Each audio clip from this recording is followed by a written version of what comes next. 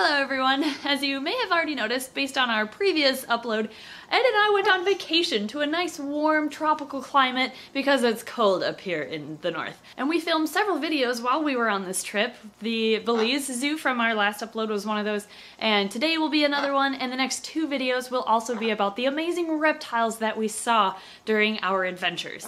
After that, it'll go back to normal, talking about the reptiles that we keep personally. Anyway, I just kind of wanted to let you know what was going on there. Before we start today's video, I want to thank our sponsor, which is Audible. Audible is an electronic service that provides audiobooks. Listening to audiobooks like the ones from Audible has actually played a pretty big part in my day-to-day life. You see, when I'm traveling with my reptile shows and I'm going from one program to the next, I'm often in my car for sometimes hours at a time. But after I discovered audiobooks, my drives have gone substantially quicker because I get so engrossed in the story, and before I know it, I'm at my next location. So if you do a lot of driving for a living, or if you just want something to listen to while you're running errands or riding the bus, I highly recommend looking into audiobooks. At the moment, I am rereading my favorite book series, which is the Aragon series. Being a reptile lover, books about dragons is right up my alley, and it's a great book for really all ages. It would be kind of a big book for middle schoolers if you're watching this, but the adventure that this book takes you on is totally worth the time to go through the entire series. You can actually get Aragon for free, or any other book that you want, it doesn't matter. You can have one free book on me if you go to audible.com/snake-discovery, or if you text Snake Discovery to 500-500. You can download Aragon for free and keep it forever, and you can also get a 30-day free trial with Audible, and even if you don't continue using Audible after the 30-day trial, you can still keep that free book. If you don't want to read Aragon, you can choose a different book for free. It could be a $13 book, or it could be a $120 book. It doesn't matter. The first book is free on me. Anyway, I'm gonna go back to reading or listening to Aragon, and again, if you want to try it out, just go to audible.com/snake-discovery or text Snake Discovery to 500-500 to get started. But without further ado, enjoy today's video.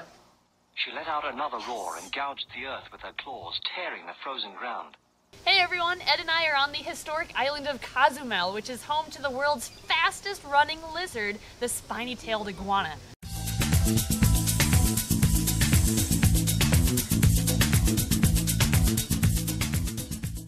Knowing that these amazing creatures were near where we were visiting, Ed and I rented a scooter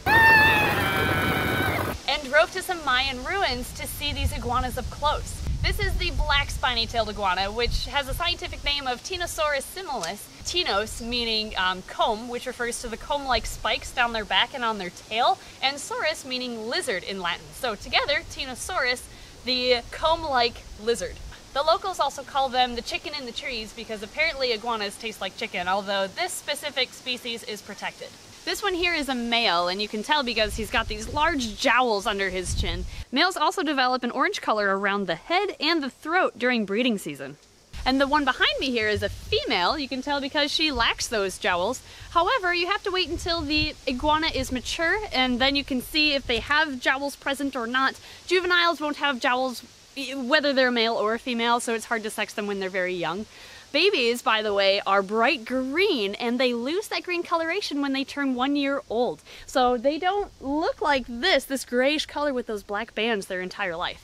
The Tinosaurus similis is the largest species in the genus Tinosaurus, and it grows to about 3 feet for females and 4 feet for males, which is a decent size for an iguana. They don't get quite as large as our green iguanas that we sometimes see in the United States do, but they're still a decent size. This young male is showing off their pretty well-known threat display of bobbing his head to show his dominance over us. He's just trying to act a little intimidating, which I think is adorable. And if you look at his tail, you'll actually see that orange part is actually a regrown portion of his tail. So at some point he was either attacked by a predator or maybe harassed by a human and broke that off, but it regrew. It just will never look like it originally did before it broke. The diet of the black spiny-tailed iguana will change throughout its life. They kind of remind me of bearded dragons because juveniles, which hatch out at about 4 inches or so, will eat primarily insects. They are insectivores. And as they grow, they change from protein to more of a vegetable diet, and they become herbivores, eating a lot of flowers and leaves, other plants that they may find, with the occasional mammal when they're able to catch it. And as you can see, they are excellent climbers. This one scurried right up the tree. And like I was saying before, this is the world's fastest species of lizard. They clock in at about 21.5 miles per hour, which is faster than any other lizard that lives on planet Earth. These lizards will often eat leaves that are high in salt, so they have special salt sacs that will collect the salt, and once they fill up, they sneeze it out through their nose. This is what a lot of iguana owners call snulting. Look at her giving us the stink eye. As you can imagine, they use their tails as one of their primary sources of defense. They will lash out their tail at you if they feel threatened, but they are not afraid to use their mouth end either. And since they have mouths that are meant to tear bites off of leaves, they can tear flesh pretty easily too. The only scars Ed and I have from our reptiles are from previous iguanas we've owned or fostered. This is from a green iguana, so not the spiny tail, but iguanas in general can have very serious bites. So if you see one in the wild, it's best just to leave it be. Plus they're gonna be too fast for you to catch anyway. The black spiny-tailed iguana prefers hot, rocky environments, which is why Mayan ruins are a perfect environment for them. There's ruins all over this park, by the way. We really like the park, but we did focus on the lizards because we're reptile people. But if you want to check out Mayan ruins and spiny-tailed iguanas and see a lot of garter snakes all on the same day, we highly recommend checking out this park right here. Although I don't know how to pronounce it, so I'm just going to put it in the caption, and I'll put a link to it in the description below. Thanks for joining us on learning about the world's fastest lizard, the black spiny-tailed iguana, and we'll see you next week. He'll let ya. Spook him. I bet he'll let you. Hey, dude. I don't want to yell. Don't mind me. Okay. He didn't even budge. No, he didn't. Juvenile. Are you okay? Whoop. Look what I just caught, you guys! We've been seeing many garter snakes slithering across the paths, but they've been too fast for us to catch, until I found this one at the base of a tree and managed to grab it before it took off. He is feisty, and I smell like musk, and I'll probably smell like musk for the rest of the day. But as you can see, even wild garter snakes, as quick and wild as they are, oh, there we go, trying to bite me again, they usually calm down after a little bit, and even if they bite you, garter snakes are not venomous, so he's not going to be able to do anything.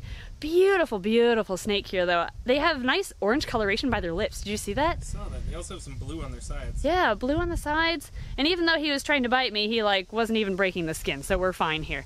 Here we go. Cozumel garter snake. Oh, well. Quit! Bite, bite. Really? This is where we caught the garter snake, and whenever you're herping at home and finding snakes and lizards, it's very, very important to make sure you release them right where you found them, because they have their home territories, as big or small as they might be. They definitely know where they want to go, and they recognize certain areas. So we're gonna set him back. That must be his home. Oh, no. And he's coming back out. Not very bright. Well, that was the hole he wanted. Nope. Nope. There we go. Do you see what I see, guys? If you look close, you'll see a lizard that has the exact same resemblance of a garter snake. It's like the lizard version of a garter because it has the same colors, the same stripes. What a cute little guy. His tail is actually about as long as his body, if not longer.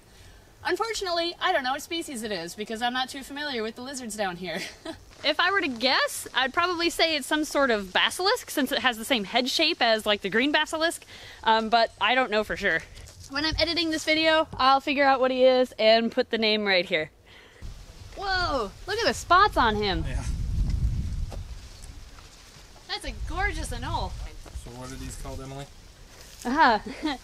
So on this tree behind me is an anole. It's not an anole like a lot of people think. It's a knoll.